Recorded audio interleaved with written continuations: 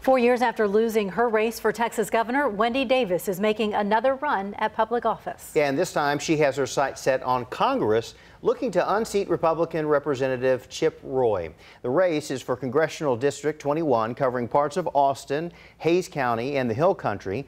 Rebecca Trejo joins us with insight on this upcoming 2020 race. Rebecca? Well, many remember Wendy Davis from her famous 13-hour filibuster on the Texas Senate floor fighting an anti-abortion bill. She gained a large base from that exposure, but is that enough to win the seat?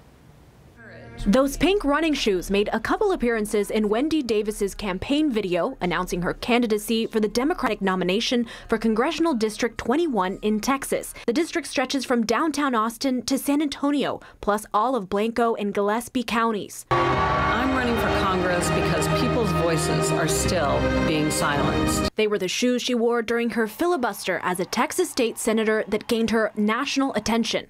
So I'm rising on the floor today to humbly give voice to thousands of Texans who have been ignored. She's facing Representative Chip Roy, a former federal prosecutor and staffer to U.S. Senator Ted Cruz, who won the 2018 congressional election against Joseph Kopser. Ross Ramsey, executive editor of the Texas Tribune, says even though she famously lost the gubernatorial race to now Governor Greg Abbott, this 2020 congressional race will be interesting.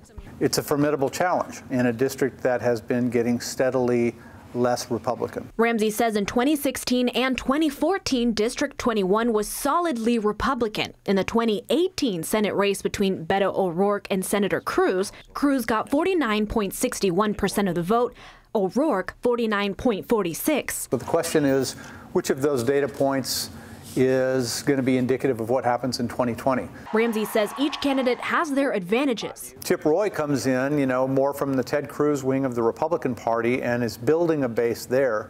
So she comes in with sort of a proven base. He comes in as a proven winner in this district. This is also a race that much of Texas will watch, along with many in both parties.